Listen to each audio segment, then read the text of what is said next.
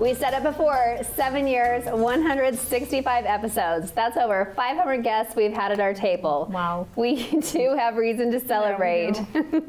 And producer Pete gave us some homework, and it was a tough assignment. From our 25-ish episodes in the past 12 months, we needed to pick our favorite guests or topics. Okay, we can do hard things. Really hard. It was hard. It was. Hey, before we dive in, can I just give you each a little something? Oh, happy birthday. Oh, my goodness. More food. Nice. More food.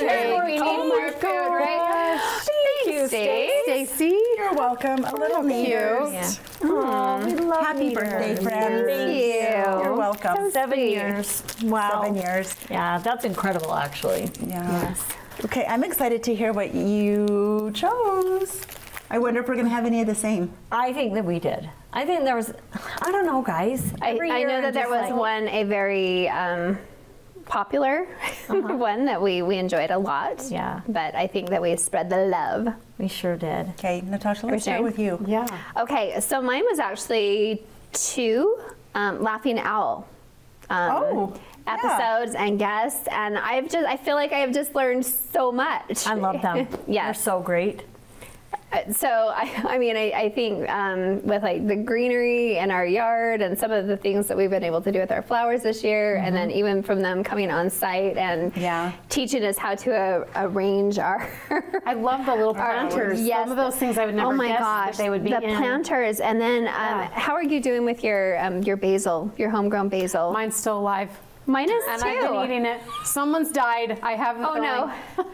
You guys, I can't. We tried. We told them we were not good at this. This is what they said. Do you want to come home with me to die?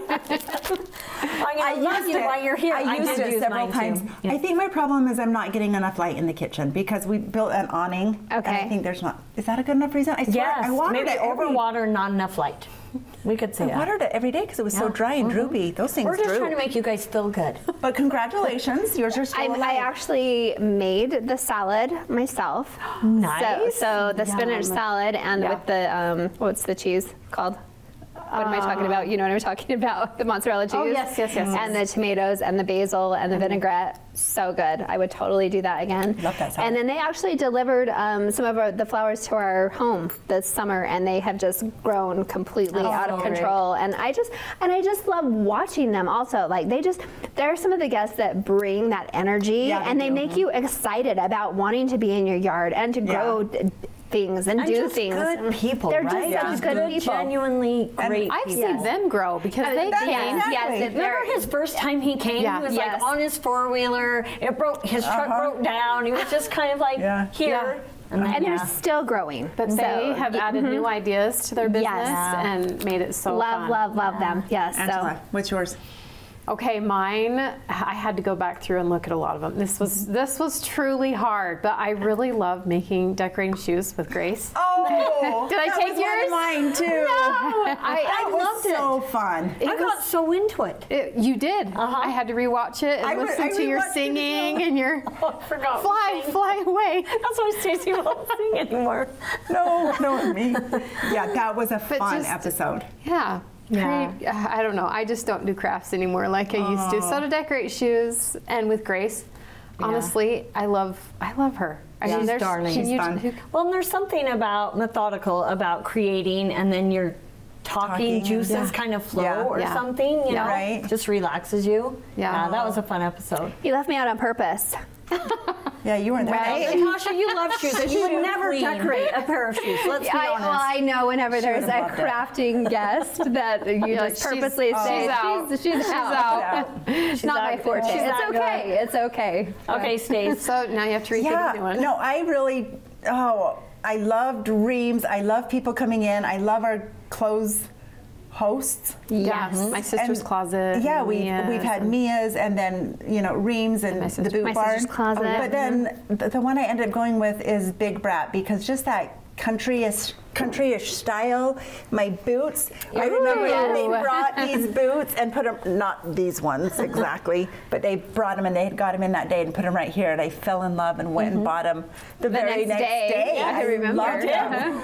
And just her telling, I still remember like her fashion tips. Like that's kind of rare. I remember her saying, when you think you have enough, add one more. Do you remember that? Yes. Stacy learned something. Like, it was just fun. And we had tried to get them on for years, and I think the owner, Stacy Pratt, was like, I hate TV, I'm not doing it. And so when I cornered her at their new location, she was like, I don't care if we do it, but I'm not coming on. So go find a manager that will do it. And she didn't hate us. She just hated to be on TV. She's like, I don't want to be on TV. So we figured it out. And so now they're like, please have us again. Right. So that was a fun one. Yeah, they spoiled us. Their stuff is awesome in there. A lot of our clothing sponsors are fantastic. I'm going to tell Kevin that. I just need one more. Yep. Just one more. It's a fashion A little bit of I just flair. need one more thing. Just one more something. What about yours, Angie? Okay, well, I think that I chose one that maybe all of us loved. I love the episode that we filmed at Reams. Yes. Just that environment, right, was just so great. I think I told Pete that I wanted to film all the shows there. It's such a cute store. It's darling. Honestly. But my favorite, I don't know, there was lots of good things. I loved the tour of it. I loved all of our guests.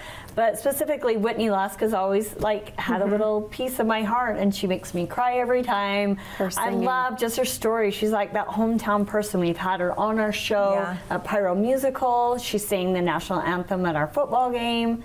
I just love how she's working so hard for her dream, and it's not coming fast, but it's coming, and she's not giving up.